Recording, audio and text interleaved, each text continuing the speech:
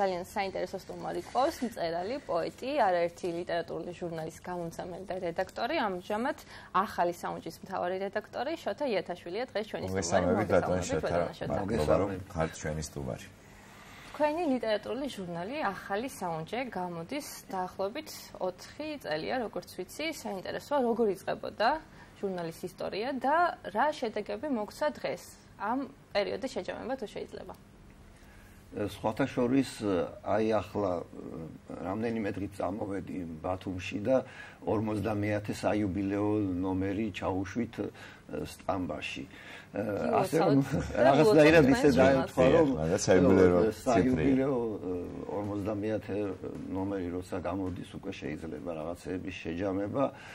ეს ყველაფერი დაიწყო გამომცემლობა საუნჯეში, გამომცემლობის დირექტორმა ვაჟა წოწყოლაურმა მოისურვა ლიტერატურული ჟურნალის გაკეთება, საკუთარი ძალებით ვაკეთებდით ამ ნომერს, ამ ჟურნალს, მაგრამ მე რაღაცნაირად წამოგვეშველა კულტურის სამინისტრო, რომელმაც ლიტერატურულ ჟურნალებზე კონკურსი გამოაცხადა და იმის მერე რაღაცნაირად აი კულტურის სამინისტროს დახმარებით ხდება ისე რომ ჟურნალი გამოდის, არ წყდება. ბატონ შოთა, რამდენად არის მოთხოვნა ჟურნალზე საქართველოში, როგორც ვიცით, 21 საუკუნეში ჟურნალი ჩაანაცვლა კომპიუტერის, ინტერნეტის ეპოქამ. ჩვენ მყავდა გუშინ პაეტაშამუგია სტუმრად და თქვა რომ ესეთ მიმდინარეობაც კი შეიქმნა, ქვია ლიტერატურა. ანუ ლიტერატურა გადააკეთდა ლიტერატურას, რომელიც ინტერნეტში გვევლინება ბეჭდური სახით. შესაბამისად, რამდენად არის დღეს ჟურნალის კეთება, ანუ სასარგებლო, იმიტომ რომ ინტერნეტის ეპოქა შესაბამისად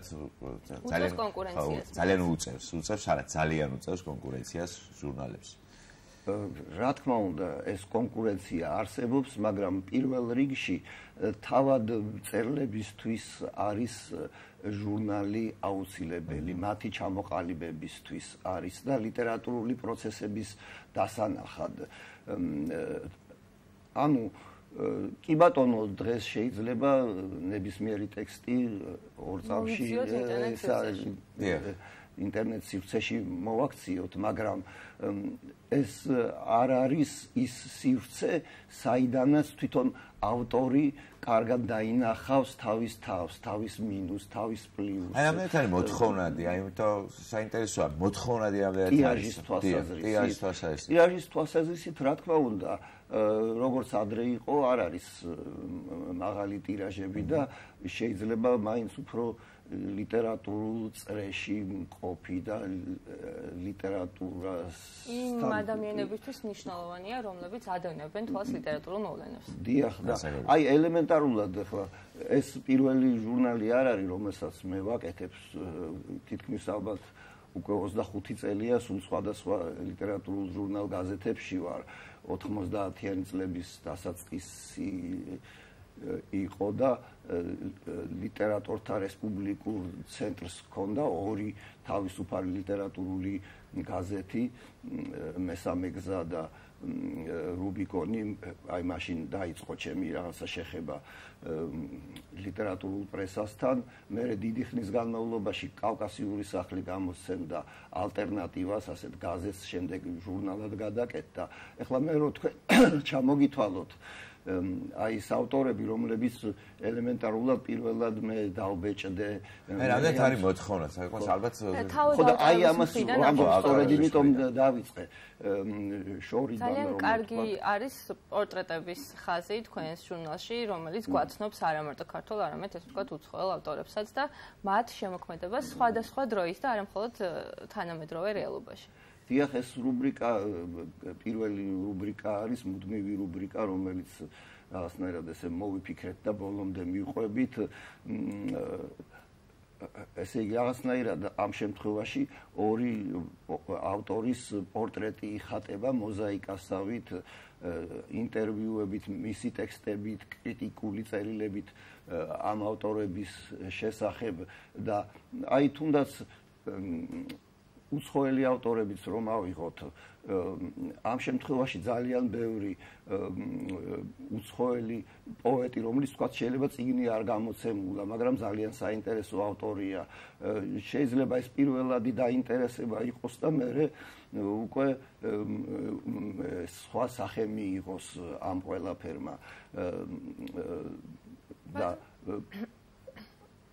რაღაცნაირად აი ეს ქართველი ავტორებიც შეიძლება ჩვენ ცოტა უფრო სწორხაზოვნად ვიცოდეთ ხოლმე და როდესაც აი ამ რუბრიკაში ხედავთ თქვათ მათ თვითონ რას ფიქრობენ, სხვები რას ფიქრობენ მათ შესახებ, სხვადასხვა ტიპის ტექსტები ამ ავტორების, უკვე რაღაცნაირად უფრო სივრცითი რაღაცა წარმოდგენა იქნება. ბატონო, შოთა, საინტერესოა, ასე ვთქვათ, სამომავლო გეგმები და ის ყველაფერი, რაც გაკეთდება იმისთვის, რომ ჟურნალი გახდეს კიდევ უფრო პოპულარული და კიდევ უფრო მეტმა ადამიანმა გაიგოს მის შესახებ.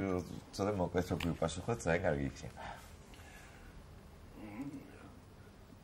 ახლა სამომავლო გეგმები ალბათ გეგმა ის უნდა იყოს სამაღლების თვალსაზრისით. მაგი არ ვიცი. იცით, დღეს ჩვენ მოვიკითხეთ ჟურნალი ბათუმში, მაგრამ სამწუხაროდ არ აღმოჩნდა ჩვენს ქალაქში, აი რატომ არ არის არეალი ბათუმი? ბათუმში ჩამოდიოდა ხოლმე და არ ვიცი, დღეს ვეცადეთ მაქსიმალურად მოგვეძიებია, მაგრამ სამწუხაროდ ბათუმში, როგორც აღმოჩნდა, რამდენიმე ქსელში არ აღმოჩნდა ჟურნალი ახალი საუნჯი. არ ვიცი, მაგას ვერ გეტყვით. იმიტომ რომ ჩამოდიოდა ხოლმე ეს ძირითადად ამ ქალაქებში გადის ხოლმე. იყო, მე როგორც ვიცი, ბათუმში ჩამოდიოდა, მაგრამ ბოლო პერიოდში, როგორც გითხეს, უკვე შეწყვეტილია ბათუმში მიღებაც, კარგი იქნება თუ დაინტერესდებით ამ საკითხით და ბათუმელ ჟურნალის მკითხველებსაც გაახარებთ და მალე ბათუმშიც გამოჩნდება ისევ და ისევ თქვენი ჟურნალი. საუბრის ბოლოს ავტორთა კითხვის თუ ეს მინდა შევეხო, ისევ ამ თვალსაზრისით ჰქონდათ შეხება უცხოელ ავტორებთან, იყავით ჩეხეთში, უკრაინაში და ასე შემდეგ. იქ რა ხდება საინტერესო ამ თვალსაზრისით და რამდენად ასახავს ევროპული სალიტერატურო, რამდენად არის ასახული ევროპული სალიტერატურო ცხოვრება ბეჭდურ პერიოდიკაში.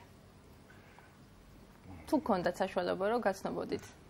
ბეჭდურ პერიოდიკას არ გავცნობი ვარ, მაგრამ ელემენტარულად საკმაოდ ხშირად იბეჭდება ხოლმე ჩემი მეგობრების ნაწარმოებები ბეჭდურ პერიოდიკაში და პრინციპში ეს საერთო ტენდენცია რომ ახლა მაღალი ტირაჟები არ არის დიდ ქვეყნებშიც კი ახლა ისეთ ლიტერატურულ ქვეყანაშიც კი როგორიც არის რუსეთი და უზარმაზარ ქვეყანაში და ეს რუსული ენის არეალი ასევე ძალიან დიდია, ეს სქელი ჟურნალების ტირაჟები არის საკმაოდ დაბალი. მაგრამ ინტერნეტის არის ყველაფერი განაპირობა. მაგრამ ეს ჟურნალები ინტერნეტში დევს ხოლმე, ასევე ელექტრონული სახით